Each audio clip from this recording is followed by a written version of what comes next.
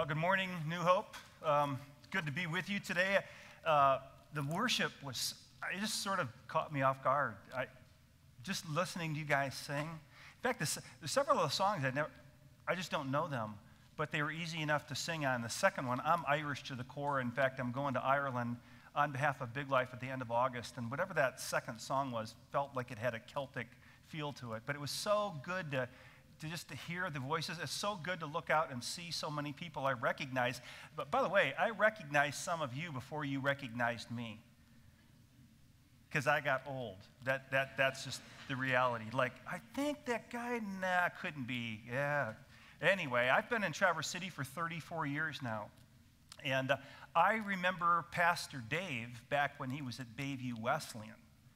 That was when we were like riding dinosaurs or something. But so I've been around for a long time, and I have to say that one of the joys of being here is in my lifetime, I have never seen a time where walls are coming down, not only between local churches, but even global ministries. Like when I go to Ireland, on behalf of Biglife, we're looking for what we call persons of peace, local nationals, as Bob said, that we can train. In fact, if you've never heard of Biglife, I'll get more into that later, but their mission is to empower local believers. Same thing here in Traverse City, because the best people to reach people who live in Traverse City are who? Not people from, Africa or Asia. You guys know the language, you know the customs, you know Cherry Festival, you know how to avoid all that stuff.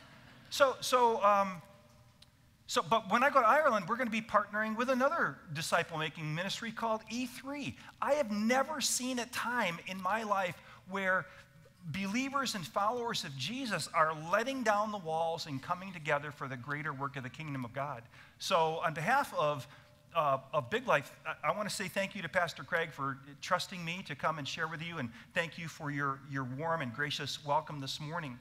I also have to say that the slide that came up about like come for 6 consecutive times, like if this is your first time and I'm speaking, do you know the pressure I feel?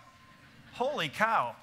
No, I'm kidding. But I do hope that you'll come back, because I think that's really good. If you're exploring a relationship with God, if you're wondering about a local church, I think it does take a little while to avoid snap judgments and come and see if this could be a place that you could call home. Let me pray, and then I want to dive into the message. So, in fact, Lord, I just want to pray a scripture. The psalmist said, Lord, may the words of my mouth and then the meditation of our hearts, the things that we think about in these next few minutes, may they be acceptable to you, O Lord, our rock and our redeemer. We pray this in Jesus' name. And everybody agreed, said? Amen. So I want to kind of give you like a bias that I'm coming with, and it's this. In fact, I'm going to ask you to bring up that first slide, and it says this. Every person in this room wants to live a big life. I think the slide's going to come eventually. Maybe not. I'll just say it. Every person in this room wants to live a big life and make a positive difference in the world. Okay, there it is. Now, you may be saying, it's overstated. I just want to kind of cruise. I just want to get by until I die and go to heaven. If that's where you're at, I would say, I don't buy it. Maybe you got the dreams beat out of you. Maybe you had high aspirations to make a difference in the world, and somehow you got bruised and beat up and discouraged. But I believe deep down on our best day, we want to make a difference in the world, don't we? Don't we? I don't want to just take up my 2x2 piece of real estate, suck up some wind, and then die. I don't think you do either. If you are a follower of Jesus, and I'm not assuming that everybody in this room, or those who might be, by the way, I should say hello to those who are watching via live stream. I know Pastor Craig was in Poland. I'm going to talk about the Czech Republic, but he was in Poland earlier and other places. So there may be people from Eastern Europe watching, or Bel Air, or wherever, so we love you guys. Thanks for watching. But if you're a follower of Jesus, you might say it like this. I want to live a big life. That's why I called the message Live Big. You might say, I want to live a big life, and I want to make a big kingdom impact. And if that's you, my response is, me too. In fact, that's why That's why, I don't know if it's exactly true, it's why I got into ministry. Ministry is its own kind of deal. I sort of stumbled into pastoral ministry. What did I know about being a pastor? I was just this Irish Catholic boy who got his bell rung by the gospel in high school. I was never on all I knew about ministry was being a priest, and I liked girls, and I knew that wasn't going to work. But I gave my life to Jesus, and as God began to pull me into ministry, I want to live a big life, and I want to make a big kingdom impact, and that's a lot of the reason why I launched this church called Bay Point that's now Kensington. 19 years ago, we launched it in July of 1998, and that was in fact, the whole ministry run, which has been 35, 36 years, has been amazing. I mean, thrills and spills, and we've seen God move, and sometimes because of our obedience, sometimes in spite of our disobedience. But I remember the days of the launch of Bay Point and growth and buying the property and building the buildings, and you guys have been through all of that too. But there was a period in my life. In fact, the unease that began to settle in me was at the very time when everything was up and to the right at Bay Point. We just got into our building. We doubled in attendance, and just everything was rocking. So why this gnawing unease inside of me? And it's because of the overwhelming data that was coming to us. And I wanted to stick my head in the sand and pretend it wasn't true.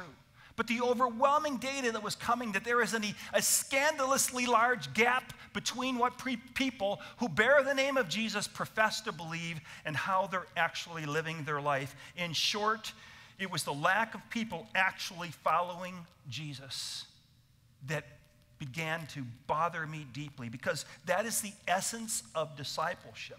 It's that daily decision to follow and to honor Jesus in our finances, like we just did in our giving, in our marriages, in how we resolve conflict, all of it. And I remember a couple years ago standing in front of a large number of people at Bay Point, when it's still Bay Point, and repenting in front of the whole church. Because under my watch, the church that I founded was doing a terrible job of making disciples who made disciples. And so I had this, and I don't say that to shame myself or to beat up anybody, but that's just the fact. We had done a better job of drawing crowds. There's nothing wrong with that. With a crowd, you can teach, you can proclaim, you can encourage, you can rebuke, you can do all kinds of things. But I cannot disciple people from the stage, and neither can you. And I had to stare that one down. So here's the tension I was living with. Jesus never said, go into all the world and make churches. Did he? So I'm going to bring up a scripture that we all know, but I want us to take a fresh look at it. This is what we call the Great Commission. So if you bring up the first slide, if you want to look it up in your Bibles, Matthew chapter 28, verses 18 through 20. Now, I'm going to look at that first verse where Jesus says, all authority in heaven and on earth has been given to me. I would encourage you at some point down the road to look that up and just stay there with it. Don't even go on to verse 19 and 20. I want you to just at some point interact with verse 18, because Jesus says, how much authority has been given to me? All of it. In the heavens, in the cosmos, and on the earth, I got all of it, Jesus says. Not most of it. I've got all the chips. That's a big deal. Because when somebody who has all the authority in the universe tells you to do something, you don't negotiate, do you? Well, we think we do, because we live in a democracy. We want to debate and negotiate with everybody. We don't live in a world where there are lords and servants. The earliest confession of the Christian church is Jesus is Lord. I think most of us, at least at a deeper level, have no clue as to what that actually means. It means he's got all the authority. He's got all the chips. Bring that slide back up, if you would, please. So let me move on. Therefore, the one who has all the authority says, go. So now, if we understand that, we're like, I don't know where I'm going yet, but I'm going because the guy with all the authority said go. So as we're going, by the way, I'm running in place because I was told I'm getting winded. If I move too quick, the cameras can't follow me and you guys get seasick. So I'm going like, anything else, Lord? Because you got all the authority. You told me, yeah, go and make disciples. Let me stop for a moment. They knew what that meant to make disciples because the one who had discipled them modeled the behavior. So they're running, okay, we're going to go make disciples. Anything else? He goes, yeah, baptize them. It's like you did. In the name of the Father, the Son, and the Holy Spirit. Got it. Anything else? And he says, yeah, teach them to obey everything I've commanded you. And by the way, the one who tells us to go also promises to go with us. And surely I am with you always to the very end of the age. So here's the conundrum that we live with in the modern evangelical church in America. Huge numbers of Americans profess to be Christians. Latest numbers are 70 to 75% of Americans identify themselves as Christians. By the way, parenthetically, the real number is quite different. 4 major researchers began to research, 75% claim to be Christian, but what does that even mean? They said, well, if you look at the number of people who not only they're orthodox in their doctrine. They believe in God, created the universe. They believe in the Trinity. They believe that Jesus is the Son of God. He died on the cross to pay the penalty for our sin, that he is the only means whereby human beings can be reconciled to holy God. They believe in the authority of Scripture. They believe in heaven and hell and all of that. But they also make daily decisions. Because Jesus is Lord of their life, they make daily decisions on the basis of their faith. How they treat their wife, their husband, how they run their business, how they work as an employee, how they speak, how they treat women, all of that stuff. Do you know what that real number is? 4 major national studies say that number is 6%. 6% of Americans. That's the bad news. That's a sobering number. But you know what the good news is? That's 22 to 23 million people. So hang with me on this.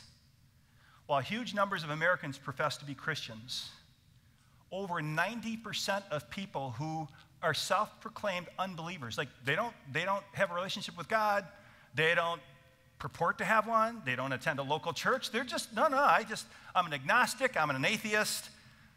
Over 90% of those people say that not one time in their life have they ever had one of us who claim to be followers of Jesus sit down over a cup of coffee and share their personal testimony or the gospel. Most of us go day after day after day and never share our faith. Why is that?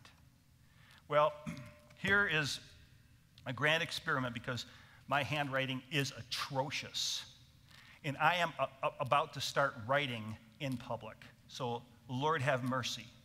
But I remember years ago, somebody talking about the people that God uses. They use the acronym FAT. It's F-A-T. Faithful, available, teachable. I'm going to use a different acronym and add a B. Why is it that so few of us share our faith? One is fear.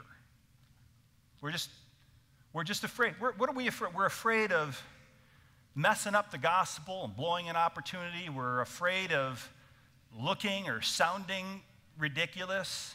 How many of you like to look and sound ridiculous? Anybody? Yeah. Well, there's medicine for that if you actually enjoy that. But so we're afraid. Another reason is apathy. We just don't give a rip. And that constitutes a crisis of belief. If you literally are here, you claim to be a follower of Jesus, and you know that there are people in your sphere of influence that are facing an eternity separate from Jesus, and you're completely apathetic about that, you got to have a conversation with God. That your heart needs to be broken over the things that break the heart of God. And you need to understand that the Scripture says that it's God's desire that none should perish. In fact, Benjamin Francis, you'll see a video of him. He talks about how every time your heart beats once, there is at least one person, maybe 1.5 or close to 2, that dies having never even heard the name of Jesus. And Benjamin likes to go, cha-chunk, this is a heartbeat, cha-chunk, none should perish, cha-chunk, none should perish, cha-chunk, that's the heart of God, that none should perish. And so if we're apathetic, we got to look at that one. The T stands for training. A lot of us don't share our faith because nobody's trained us. And the D, I would just say, is bad theology. What do I mean by that? Well, bad theology would be somebody that says, I don't have to share my faith because it's not my spiritual gift. That would be like saying, I don't have the spiritual gift of intercessory prayer, therefore I don't pray. Or how about this one? I don't have the spiritual gift of giving, therefore, run that by Pastor Craig and see if he gives you a pass on that. I don't have the spiritual gift of giving, so some of you, that's kind of where you've been operating at. I would encourage you to think about that, because in the book of Acts, and we'll come back to this in a moment, but Acts chapter 1, verse 8 says, and he's talking to all y'all, all the people who were followers of Jesus. There weren't very many at that time, but he says, and you shall be my witnesses. That's who we are.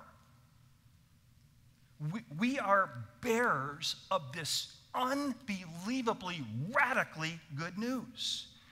And I look at my own life, and how is it that I came into a relationship with Jesus? Somebody by the name of Kevin Gephardt, who was a senior at Rochester Adams High School, Metro Detroit area where I'm from, came and he knocked on my door. I thought the guy was a religious nut job. I had fended him off 3 or 4 times, and one day the doorbell rang and I opened it and there he was. And as lost as I was, I couldn't be rude right to somebody's face.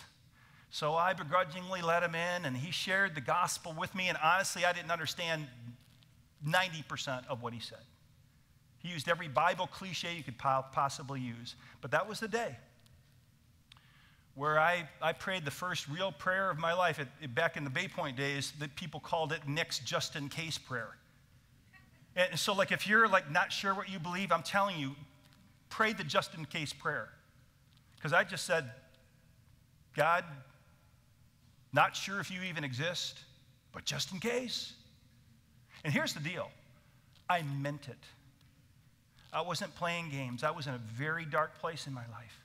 And then I said, well, God, if you do exist, then that means you're all powerful and you know everything. And why would you have any interest in a blankety blank like me? And I used some pretty colorful language, which I won't use from stage, or Craig would never have me come back. But I didn't know, man. I was a lost 15-year-old kid. But I said, just in case you actually give a rip about somebody like me. And I just said, here I am. I don't know how this works. I don't know if it's abracadabra, zimzalabim. I didn't know anything. It just, do what you do, God. But the change in my life happened because a regular person came and shared with me. So I want to do something. I'm going to challenge myself, see if you guys hold me accountable. I'm going to take you through the first 8 chapters of the book of Acts in 5 minutes. Do you think I can do that? Get a stopwatch. And when I blow through the time, or if I get there, just start waving. Yeah, you're okay. So, but there's a point to all of this. So let me take you through the early chapters of the book of Acts. Yeah, I see some of you guys are okay. Ready? Don't start yet. I'll tell you when to start. About 4 minutes into it, I'll say start your 5 minutes. Okay. Acts chapter 1, basically it's wait for power. Because Jesus said, look, there's going to come a day when you're going to be my witnesses. Jerusalem, Judea, Samaria, and then to the uttermost parts of the earth. But for now, wait for power. That's Acts 1. Acts chapter 2, what happens? Power comes. The Holy Spirit is poured out. You've got Jews from all over the world who are in Jerusalem for Pentecost. 3,000 people get saved. The church is born. And miracles start to happen. Acts chapter 3, a miracle happens at the temple. A cripple is healed, and it kicks off a ruckus. In chapters 4 and 5, resistance and persecution starts. In Acts chapter 4, Peter and John are arrested, threatened, and released. And then you come to Acts chapter 4. I don't know if this is part of my 5 minutes. Time out, because I got to read the text. Is that cheating? Did I just negotiate with you guys? Get you a little grace here. Check out this prayer.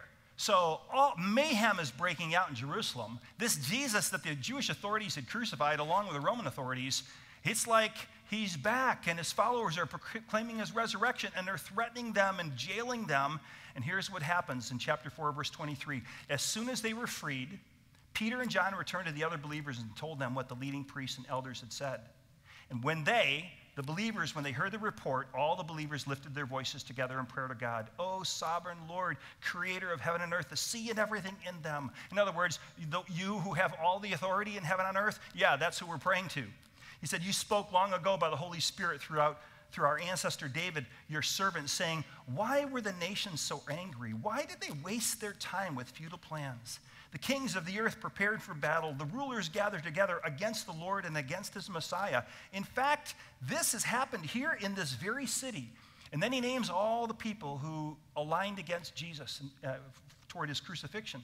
He says, "For Herod Antipas, Pontius Pilate the governor, the Gentiles, and the people of Israel, they were all united against Jesus, your holy servant, whom you anointed. But everything they did was determined beforehand, according to your will. And now, O Lord, hear their threats and give us, your servants, great boldness in preaching your word." And they go on to say, "Stretch out your hand with healing power. May miraculous signs and wonders be done through the name of your holy servant Jesus." And after this prayer, the meeting place shook, and they were all filled with the Holy Spirit. And then they preached the word of God with boldness. And that's Acts chapter 4. In Acts chapter 5, you think after prayer like that, and they all lived happily ever after. You know what happens in Acts 5? The same scourging that Jesus received before he went to the cross, the apostles received it. The disciples received it. And they rejoiced at the privilege of suffering for the name of Jesus. Then you get into Acts chapter 6 and 7.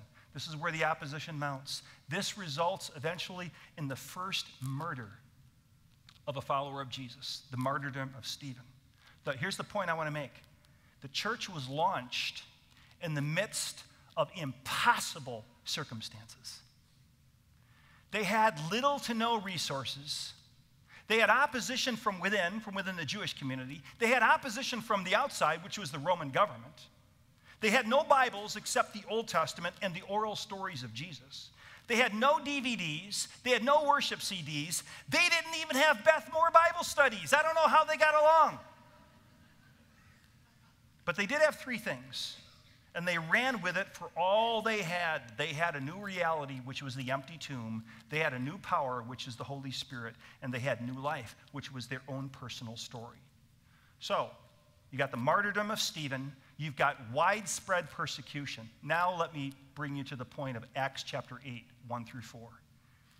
It says, "On that day a great persecution broke out against the church in Jerusalem, and note this, all except the apostles were scattered throughout Judea and Samaria." Remember Jesus said? He said, "Stay until power comes, and then you'll be my witnesses in Jerusalem." And then where?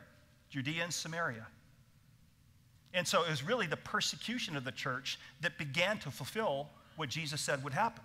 It says, "Godly men buried Stephen and mourned deeply for him, but Saul began to destroy the church, note this, going from house to house. For the first almost 400 years of the church's existence, they had no buildings. They met in homes. Paul's going to house churches. He goes to house, and he dragged off both men and women and put them in prison. Those who had been scattered preached the word wherever they went." And so at this point, the church had no buildings, it had no budgets, it had no staff, it had no programs. And yet, in spite of the persecution from within and without, by the time you get to Acts 17, verse 6, we read that these largely uneducated, ordinary men and women were turning the world upside down. What made the difference? Acts 8, verse 4. Bring the slide up. I want us to look at it again. Those who had been scattered, and by the way, there were 5,000 men, not counting their wives and children, So let's say some of them were married, some of them were single. Let's say, I'm guessing that number would have been 15 to 20,000 people become refugees. They're running for their lives. The only people who stayed in Jerusalem were the apostles. Everybody else left. Those who had been scattered, what did they do? What did they do? They preached the word. Basically, preach there just means they were telling the Jesus story wherever they went. Do you know what we do? I want to bring this up on the slide because I want us to look at it and think about it. Here's what we tend to do. We witness to who? Ourselves. And we witness to ourselves about our lost family and friends. And then we pray for those who don't know Jesus. I'd like to gently and yet boldly suggest that we stop doing this because it's neither biblical nor practical. We need to stop witnessing to ourselves. Now, when I say that, I'm not saying we can't tell stories about life change and the cool stuff that happened at camp. And by the way, to those middle school boys who were baptized, that is so awesome. And I hope they just light up their school with the love of Jesus. But I want you to hear me on this. We need to stop just witnessing to ourselves and praying for our lost friends and start praying for ourselves like they did in Acts 4. And start sharing with those who don't know Jesus. Because in his writing to the church at Corinth, Paul made this incredibly powerful statement. Many of you know this, but I want to read it again. This is 2 Corinthians 5, 17 through 20. He says, therefore, if anyone is in Christ, the new creation has come. The old has gone, the new is here. All this is from God. We didn't think this up. We don't do it. This is God's work, who reconciled us to himself through Christ, and he gave us the ministry of reconciliation, that God was reconciling the world to himself in Christ, not counting people's sins against them. Oh, man, I read that, and it just takes me back to a time in my life where I thought, there's no hope, because I have dug a hole for myself that I cannot get out of. In fact, I even wrote a little book. It's a booklet. It was supposed to be a chapter of a larger book, but it's called Wrecked. The whole point of the book is, have you ever said or done something? Because I know what you're going to go, yeah, like yesterday or this morning or whatever. But have you ever said or done something, and the moment you say or do it, you're like, what in the world? What was I thinking? What did I just do? Where you incur a debt that you could never repay. And unless somebody does for you what you cannot do for yourself, you are dead. Man, I think back on that day, and I think about God not counting my sins against me. I just thank you, Jesus. Thank you, Jesus. And he is committed to us this message of reconciliation because there's so many people in your sphere of influence, your family, your friends, people you work with. They have never, not one time, heard the good news of the message of the gospel. Not once. Especially over a coffee conversation or whatever your favorite beverage is, where somebody they know and trust, somebody who has relational capital, shares their story. Not in a super preachy way, but just here's what God did in my life. And then Paul goes on to say, we are therefore Christ's ambassadors, as though God were making his appeal through us. So my question is, what would happen if we saw ourselves?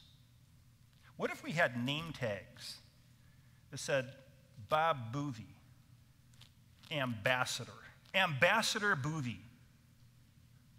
This has that kind of ring to it, doesn't it? Yeah.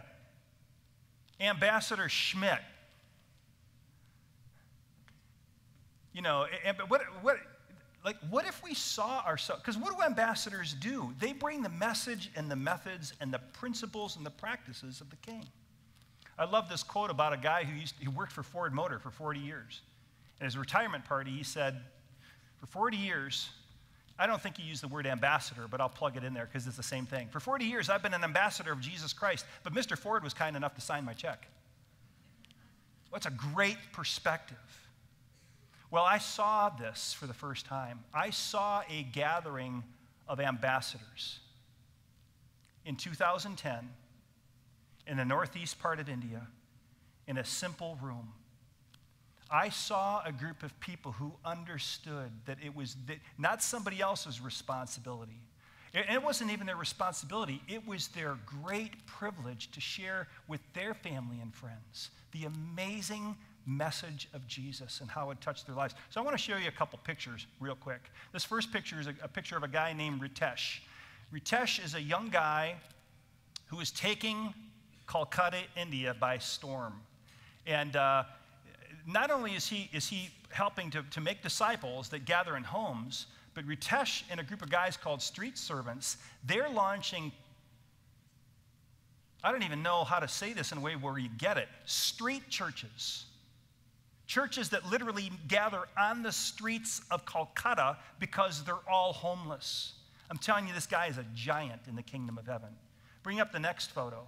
This is a photo, this Bill Marsh actually is a good friend of mine. Bill was with me in India. The guy in between us is Thomas. He's a pastor in Orissa, India. Some of you might remember that in 2008, there was a genocide in the southern part of India. Pastor Thomas had 265 people in his church hacked into pieces by radical Hindus. This next photo is I don't even know his name. You know what I call him? Snake handler guy.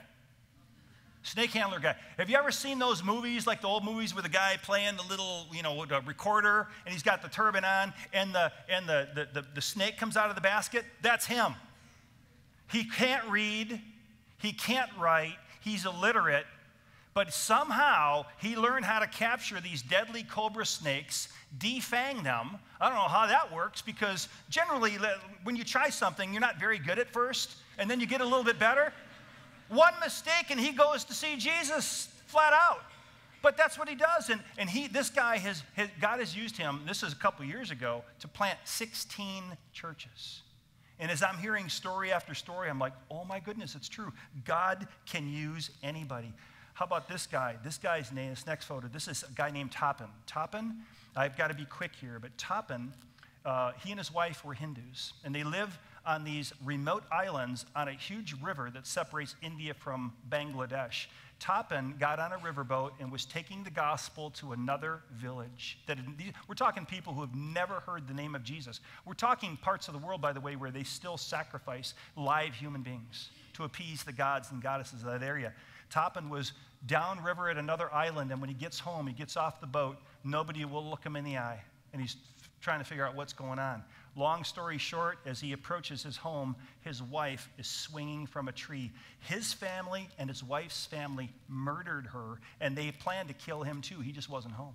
And in that culture, there is no justice. There's only revenge. And almost immediately, Tapan heard God say, Tapan, I died for you. I forgave you. I want you to forgive those who murdered your wife.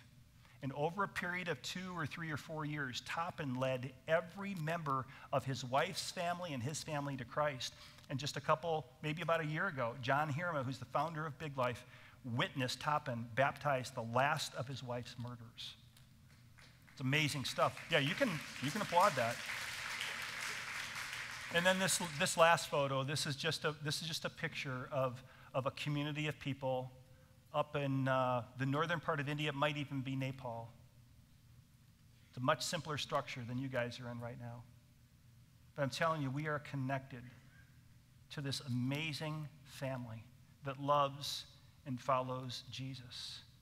And I'm telling you, from day one, from Acts chapter 8, when those believers were scattered, to this day, the gospel pushes back the darkness as men and women, ordinary men and women, reach out to their friends and family and say, I got to tell you what God did in my life. Maybe a little awkward. You're not always going to have people kneel down and accept Christ. In fact, I think most won't. And the Bible kind of tells us that. But this is how the kingdom of God, we pray, Lord, may your kingdom come and may your will be done where? On earth as it is in heaven. I'm telling you, God, I'm not telling you anything you don't already know. I'm just trying to awaken in your soul this idea that the gospel is carried on the wings of ordinary people who serve an extraordinary God, who set aside time with their family and friends, people who are already in that orb around your life, and we tell them the amazing things that God has done. You guys may not even know this, but I was in conversation with Pastor Craig over the last 6 months or so, and I began to tell him, because he was like, Nick, what did you do? Like, you gave Bay Point away to another church? Like, did you lose your mind? Or some people would say I lost my mind a long time ago, but that's another conversation. So I began to talk to him about Biglife and some of the opportunities that are out there to partner with local, national people. And I said, Craig, there's actually opportunities for individuals. I've got friends that are actually underwriting the birth of the Biglife movement. It's a disciple-making, house church planting movement. One of my friends is underwriting the birthing of Biglife in England, tough soil. Myself and some others are underwriting the work of Biglife in Ireland, tough soil. I've got a friend who's here today who's helping to underwrite, well, he and his wife are underwriting the work in the United Arab Emirates, where tons of Muslims from all kinds of nations. But churches are doing this as well. Kensington is actually underwriting the work in Afghanistan, where 2 more of our Biglife workers in Afghanistan were murdered a week ago. The 2 Biglife guys in Afghanistan who were killed, one leaves behind 11 children, another leaves behind 7. That's 50 of our Biglife guys in Pakistan and Afghanistan have been murdered in the last 5 years. Got a friend who's underwriting Biglife in Vietnam. He adopted a little boy from Vietnam. This church, I just want to publicly thank you, because unbeknownst to many of you, you guys are pioneering the Biglife work in the Czech Republic. You are underwriting, providing the seed money for that. The first ever Biglife European Summit is in late August, and guess where it's being held? The Czech Republic. You guys are entering into a strategic partnership where, through your partnership with Biglife, local believers are going to be trained up to reach and disciple their own people. And all these people who come to faith in Jesus will immediately, it's not like we do crusade evangelism and raise your hand and sign the piece of paper and that's it.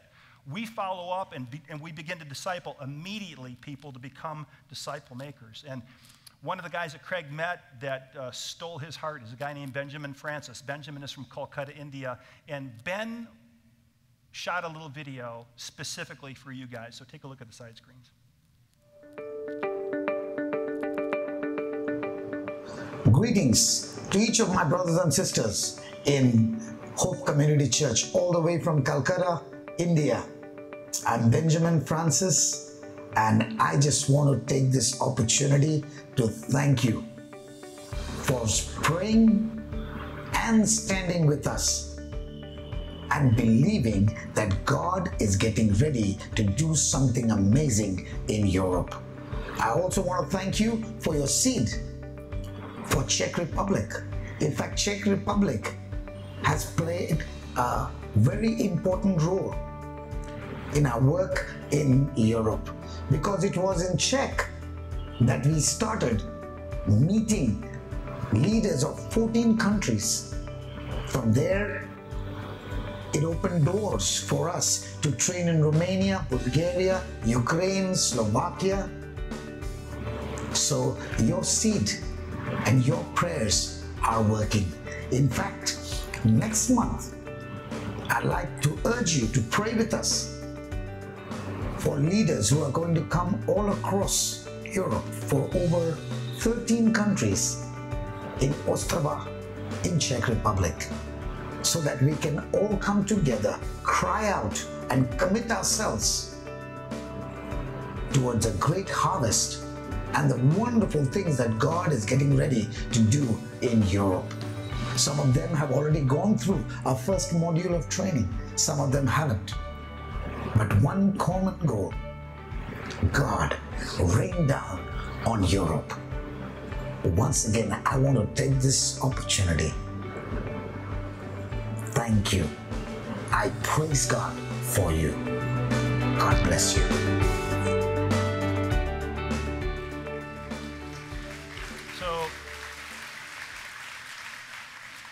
You guys are actually, you have a front row seat, and to what I trust is going to be an amazing movement. a lot of the countries that we're going to be moving into are countries where other mission organizations have been for years. But because the Big Life training is so simple, what we've learned over the years is complex things don't reproduce easily. Simple things, because they're simple, can reproduce quickly. And the Big Life training is so simple that in fact, the people who are probably making the biggest difference for the gospel in China are teenage girls. 13, 14, 15, 16-year-old girls are learning how to share their story. They're learning how to share the gospel story in a very simple way. And it's just growing like wildfire. Many of these mission organizations are coming to Big Life and saying, will you train our missionaries? Because they already have a foothold in countries all over Eastern Europe. You guys are seeding the Big Life work in the Czech Republic, and I'm telling you, it's going to jump way beyond the Czech Republic. You guys are investing in local, indigenous, national people. They know the language, they know the culture. As Bob said earlier, they never get homesick. The food isn't strange to them. And my prayer is that in the months and years to come, Pastor Craig or somebody else on staff will come up on stage and say, in addition to this that happened at New Hope, guess what else happened? We planted like 500 house churches all around the world, and you're going, we did? That's awesome. So I know I'm out of time. This is the danger with guest speakers. They don't know the rhythm. They don't know the time. Some of you guys are like, come on. So let me just wrap it up this way. Big Life is a movement of disciples who are empowered to reach and disciple their own people for Jesus Christ. And Big Life, while it's primarily a house church movement, the things that we train people to do can be used anywhere. So here's my kind of closing challenge, and I'll pray. Commit to live a big life and to make a big kingdom impact. And if you ask yourself, well, how do I do that? I would just say, it's really, he jumped the gun on that. I was like, well, did I say something funny? Oh yeah, that was my closing goodbye, but anyway. Don't you just love that kid? Happy Big Life. If you guys would commit, if even a small percentage of you would commit to take some relational risks, learn how to tell your story. You go to Acts 26, it's right there. Paul talks about what my life was like before I knew Jesus. Here's how I came to know him. Here's the difference he's made. And learn how to just very simply lay out the gospel message. You can even go online. All of the Big Life training is available online at a website called zumeproject.com. Zume, Z-U-M-E, zumeproject.com. Zume is the Greek word for yeast, because the kingdom of God, the advancement of the kingdom of God, is like yeast. Nothing spectacular about yeast. It's invisible. Jesus said the kingdom of God is like a mustard seed. Tiny. But give it some time. Give it some water. Give it the power of the Holy Spirit. And all of a sudden, you've got a movement. So if you're interested in knowing more about Big Life and how, beyond New Hope's commitment to it, how you could become personally involved, I would just say, come see me. Now bring that slide up. Happy Big Life. So let me pray, and then Pastor Rick's going to come up and close us. So, Father, we hear so much bad news in the world, and we hear so much about churches closing and like the encroaching darkness, especially in America. And sometimes we can feel discouraged and like we're losing the battle. But when we go back to the book of Acts and we look at how the gospel actually went from Jerusalem to Rome in one generation, penetrated every sphere of society, we realize that it was not on the backs of articulate communicators. It was regular people. And they didn't have answers to most of the deep, sophisticated questions, though I'm grateful for studies like the Think study that's coming up. That's awesome. But it's really just people saying, look, all I know is this. It's like John 9 with the blind guy. All I know is I was blind and now I can see, and Jesus did it.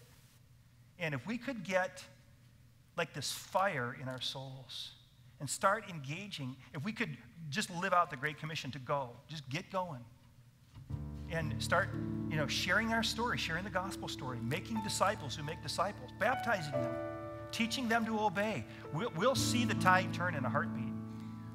But that's not going to happen unless a whole bunch of us stare that down and say, Lord, I want to live a big life. I don't want to just come and be a consumer of religious goods. That's not what I want. It's not what you want. I want to live a big life, and I want to make a big kingdom impact for however many more years I have on this earth. And for me, the sand's running through the hourglass. I don't know how much more time I have. But for the days and the weeks and months and years that we do have, Lord Jesus, use our lives to advance your kingdom. And God, if there are people here today and they don't even know anything about your kingdom or about you as their king, I pray they would pray their own just in case prayer. Lord Jesus, just in case you died on that cross for me, just in case your blood was shed to pay the penalty for my sin, and I can receive a pardon, and I can be forgiven of all the junk in my life. Man, if that's you, you just say, Jesus, I'm in. Just come into my life, and whatever it means for me to follow you, I commit right now to do that. So, Lord, I pray your blessing on Pastor Craig and the staff here at New Hope and all the New Hope family. Continue to use them in a powerful way for the work of your kingdom. We pray this in Jesus' name. And everybody agreed said, amen. Thanks, you guys. Thank you, Nick. Stand and sing, my chains are gone. 'Cause my chains are gone. I've been set free. My God, my Savior is ransomed me. And like a flood, his mercy reigns. Unending love, amazing grace. The words of that chorus say, my chains are gone, but let's do what Nick has encouraged us to do. Not just preach to ourselves, let's share the gospel with those we know. Thanks for coming today. God bless you. Thank you, Nick. Great to have you. Thank you. Let's go tell the story. Live for him. Amen.